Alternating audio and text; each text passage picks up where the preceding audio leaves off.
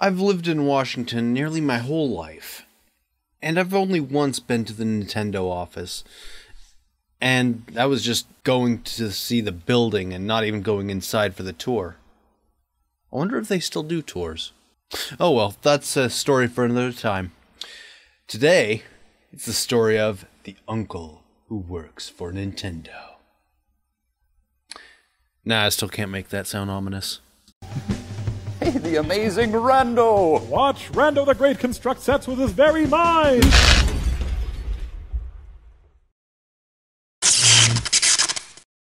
What's up, rascals? Welcome to the uncle who works for Nintendo. A story-driven horror game, I think? Either way, let's begin.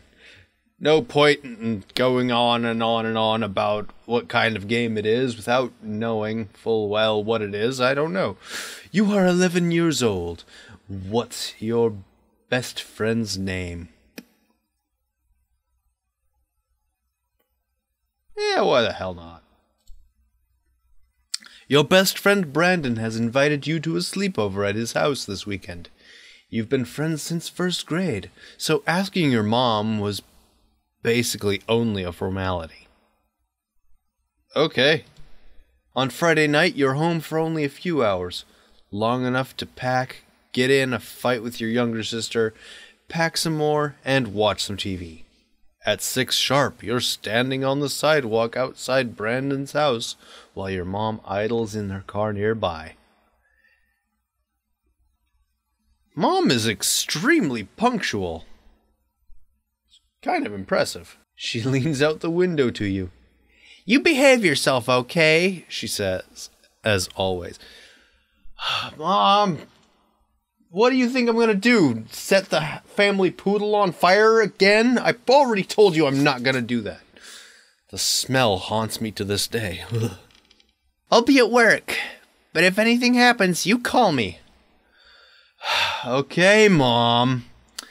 I'll pick you up tomorrow at 3, she says, as usual. But then she pauses, looking up at the sky, which has been overcast throughout the day. If you play outside, she adds, be careful, it's probably gonna rain. Bye. Bye, Mom.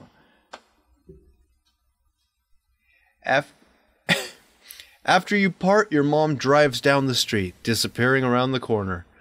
You turn back to Brandon's house. The lights inside are glowing warmly. You can see Brandon waving at you from his bedroom on the 2nd floor. Ooh, 2nd floor, aren't we fancy? I see why I'm friends with him. Oh. It's 6 p.m. Yeah, we established that. Brandon's mom meets you just inside. Hello, she says. Dinner will be ready in just a few minutes, but you can drop stuff off in the den. It's not, you can drop your stuff off. Don't pick it apart. It's not a grammar lesson. You and Brandon are camping out there tonight.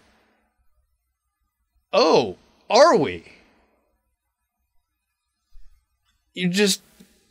Is this what we decided, or are you informing us thusly because we have no choice?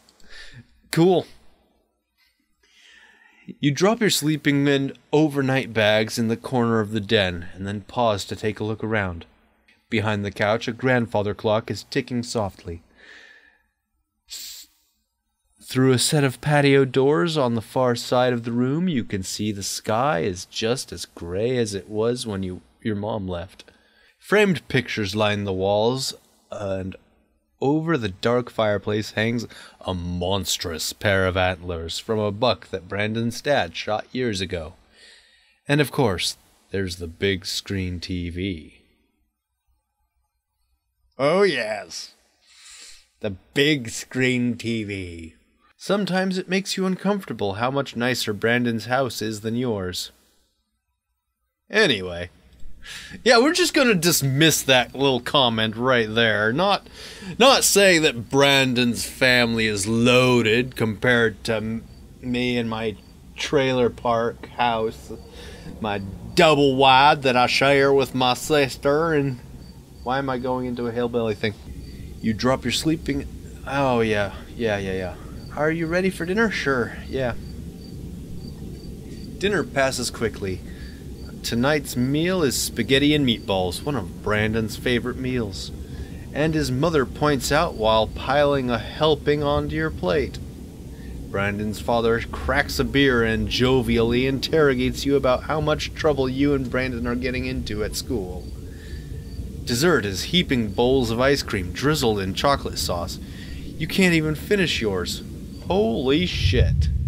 The grandfather clock in the den chimes. Whoa. That was loud. You go along now, says Brandon's mom, smiling from her side of the table. We'll clean up in here. Let's go get the TV ready, says Brandon. The two of you leave the dining room and head upstairs. Brandon's room is immense. You stay in the den because the TV is larger there. But there's a sizable one here, flush with the wall opposite of the full-size bed. We'll take the 64 down first, says Brandon, heading towards his TV, opening the entertainment center cabinet. It's his prerogative, of course. He gets to choose what you play first, usually. But as Brandon begins unhooking the cords of the N64 from the TV, you catch sight of other things he has in there. Other things? Do I want to know? All the major stuff. The old SNES, a PlayStation, a Dreamcast. Ooh! I like Brandon a little bit more. Good thing we're friends. But some other things, too. Things you don't really recognize. A large black box with green highlights. A smaller purple one. A strange white and yellow tower with what looks like gloves resting on hooks on either side. A compact white cone. The hell? What are those? That's my question. Brandon looks to the clutter in the cabinet. Oh yeah, he says, they're pretty cool. I can't show them to you though. They're still secret. I promised my uncle.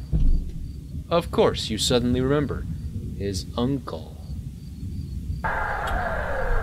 The uncle who works for Nintendo. Dun dun dun! In the corner of the grandfather clock is ticking softly through a near... Oh, I recognize that. Oh, Star Fox. I should play Star Fox. I'm getting sidetracked by the video game sounds in a game. Ironic. Yes, I know, I put the emphasis on the wrong syllable. But, let's continue, shall we? In the corner of the grandfather clock is ticking softly. Through a nearby set of patio doors, you can see it's getting quite dark. I thought it already was dark. I don't know. We never established what season this was. Whether 6 o'clock was when it got dark or whether it was just still daylight barely. I don't know! I'm just using my imagination and filling in the blanks, and then it tells me something else. Brandon is parked in front of the large TV playing something on the N64. Talk to Brandon. Watch. Should I talk to him? I might accidentally screw him up because I know sometimes there are a few levels in Star Fox that I had to concentrate on and it was like frustrating. But maybe he's a better gamer than I am. I don't know. Or I could watch him play, I could go to the bathroom, or I could think about Brandon's uncle.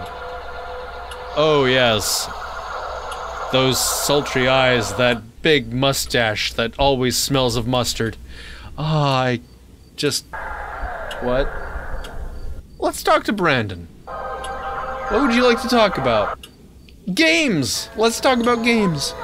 You bring up the subject of the new Pokemon games through some rumors that you read about on the internet. When you were supposed to be working on the computer lab at school, Brandon meticulously debunks or confirms everything you have to say, all based on, of course, what his uncle has told him. An hour passes. The clock chimes.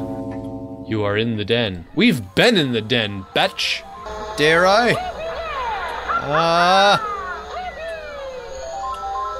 This is probably going to be regretful.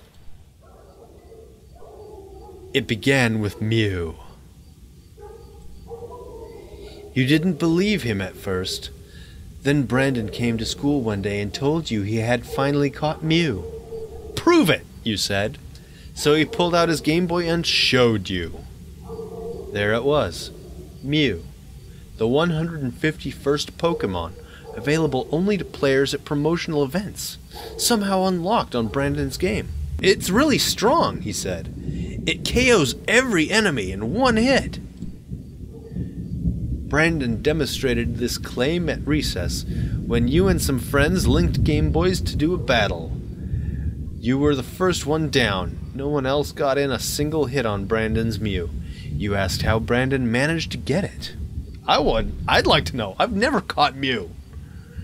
I almost caught the glitch, though. Well, I saw it. Kind of fought it a little bit. And by fought it, I meant horribly struggled futilely to put a hit on it. And then fainted all my Pokemon, and I never got the chance again. Stupid glitch.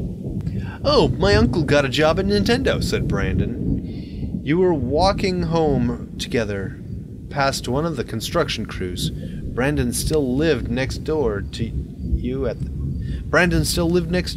time. Oh. He also got me this new Game Boy, said Brandon, pulling it out of his pocket. You hadn't noticed it earlier, but yes. Brandon now had a sleek new Game Boy Color. Until today, he had one of the old ones. A big gray brick like yours. This one's a special edition, said Brandon. Isn't it cool? He's one of those little shits. You snap out of your reflections. Shall we go to the kitchen? I think we should go to the kitchen next. 'Cause something. Passing through the empty dining room, you enter the kitchen, which is also deserted right now. That'd be something I'd do. I am about to raid this bitch's fridge. There's a few things here. Soda, cold pizza, milk, a water pitcher, purple stuff. Oh, Sunny D! Let's grab a soda. I could always go for a soda. You grab your snack and exit the kitchen. You head back to the den. The clock chimes. You're in the den. Brandon's mother bustles into the room, holding a large ceramic bowl filled with popcorn under her arm. How are you kids doing? She asks. Good, says Brandon, his eyes not moving from the television. I hope you're having fun, says Brandon's mom. Here's some popcorn. Extra butter. She places it on the floor by Brandon. It's gonna get butter all over the controls. Thanks, lady. Almost immediately, Brandon is shoveling popcorn into his mouth. Yeah, see? He's gonna get butter all over the controller. Then he's gonna hand it to me and it's gonna be all sticky and slimy and gross and nasty and bleh. I don't want to touch that. Meanwhile, his mother smiles first at him and then back at you. There's soda in the kitchen if you get thirsty, she says, and some pizza from the other night if you get hungry. Thank you. See, I say thank you because you should always be courteous. Courteous and kind and not a dick, like I usually am, but shut up! She looks at Brandon. Your father's gone to bed. I'll be there soon myself. I want you two to keep it quiet, alright? Yes, Mom, Brandon says tiredly. Oh, and before I forget, she adds, your uncle called. He suddenly has some business here in town tomorrow, but he's driving in early. He'll be here around midnight. Ominous! For the first time, Brandon stops playing his game, stops eating popcorn, and turns to look at his mother. Okay, he says. I want you two to welcome him in. He'll be very tired and very hungry, so offer him something to eat before he goes to bed. Okay, Mom. Good night, kids. And with that, she's gone. And there we have a new thing as thunder rolls through the sky. I can hear it behind the Mario Kart and all that goodness. Ask about Uncle's visit. I'm a curious little whelp. So, why is your uncle coming? Brandon shrugs. Business? But I thought he worked for Nintendo. He does, says Brandon, frowning, but not looking frowning. Does that mean something bad happens when Uncle from Nintendo comes to visit? I suppose that the whole premise of the game kind of answers that. But not looking away from the TV screen. He's really important there. Does Nintendo have a lot of business here? Why else would my uncle be coming? Brandon says, as if you've asked the dumbest question in the world. Well, it's cool. I'll finally get to meet him. Yeah, agrees Brandon. I think you'll like him. What sort of work does your uncle do at Nintendo? Brandon pauses the game and turns towards you, visibly agitated. How should I know? I don't work for them. Right now, he's not quite yelling, but you'd think if you keep pressing the subject, he might. Sorry, I was just curious. You drop the conversation in silence. So... by now, that soda's probably gone through me like, and I'm gonna have to race like a piss horse. Yeah, I know what I said. You head to the bathroom down the hall from the den. There's a shower, a linen closet, and a toilet. Hooray! You go to the bathroom and wash your hands. Are you done here? Yeah. I think so. You head back to the den. Brandon takes charge of the console again. Watch this, he says. On screen, Link is in the Temple of Time.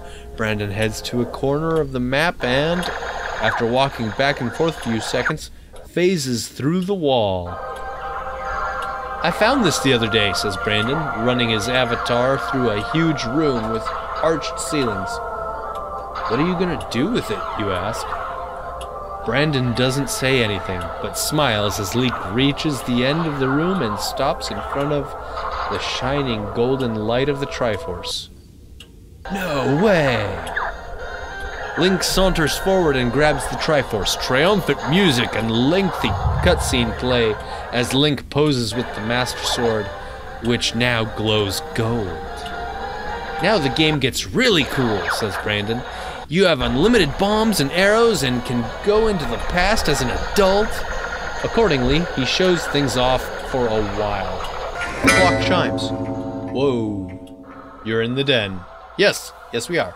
It begins raining outside. Return! The bowl of popcorn? You grab a handful of popcorn. It's buttery and delicious. You walk around the perimeter of the den, inspecting the pictures idly. Most of them are family portraits from years past. Brandon cradled lovingly between his mother and father, or any one of the three on their own. A happy, tidy family. Look for pictures of Brandon's uncle. You don't find any. Not one. The only pictures here are of Brandon and his parents. You don't know why that makes you feel uneasy. Time passes. Brandon invites you over to play a game of Mario Kart. Brandon wins every round pretty easily, and you start to feel like this was a mistake. He's just too competitive and frankly, a lot better than you. Good game, he says, smirking. Good game. Ready to try again? Brandon asks. Let's switch it up, you say. You've been playing for a while.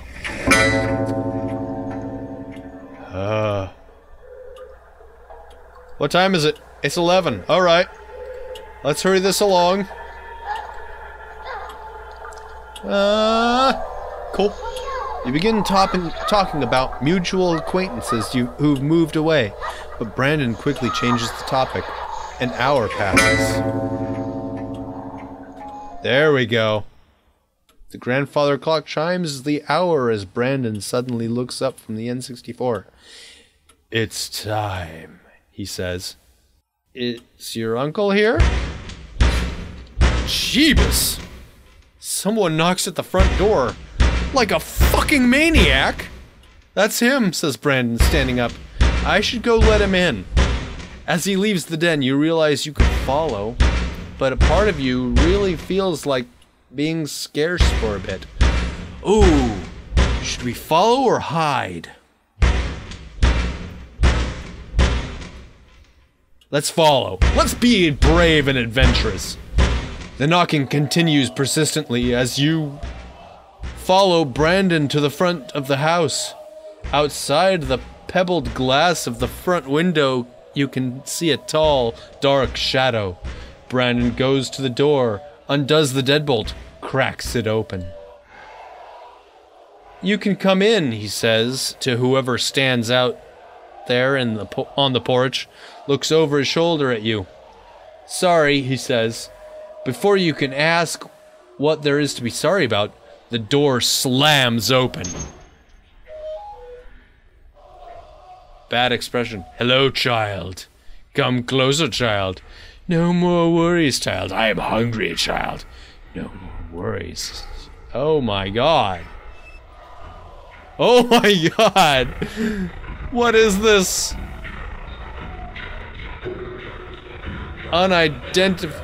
Undefined error.